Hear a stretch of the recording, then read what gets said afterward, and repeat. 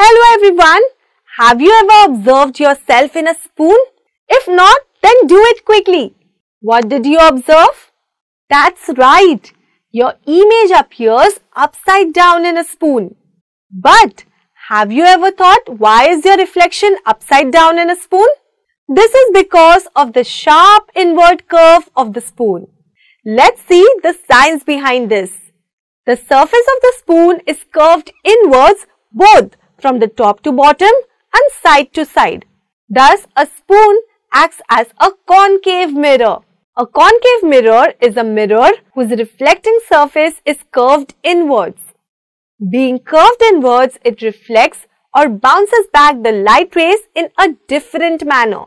When you see yourself in a spoon, the light rays from your head falls on the top of the spoon and gets reflected downwards, while the light rays from your toes fall on the bottom of the spoon's curved surface and gets reflected upwards. Spoon acts as a very small concave mirror, so its focus is somewhere close. Focus of the mirror is the point where all these light rays meet after reflection. Thus, the light rays have passed the focal point and crossed over before they reach you. So the rays from the top of the reflection is at the bottom of what your eyes is seeing. Since what we see is where the light came from, you see your toes above your head. That is an upside down image. One thing to notice here that when you stand beyond the focal point, only then you will be able to see an inverted image of yourself. However, if you stand before the focal point, the image formed will be upright.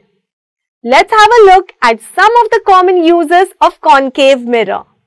You might have observed that concave mirror are most commonly used in shaving, in ophthalmoscopes, etc.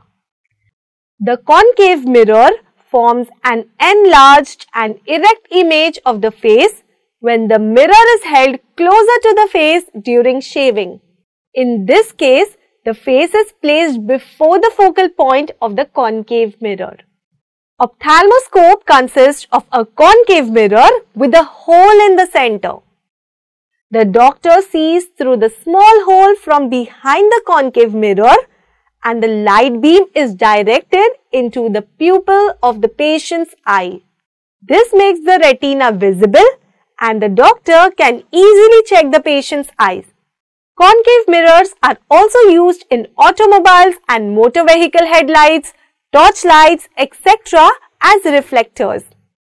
The source of light is placed at the focus of the mirror, so after reflecting, the light rays travel over a huge distance as parallel light beams of high intensity. I hope you have understood how the concave mirror works and where it is used. Thank you. Happy learning.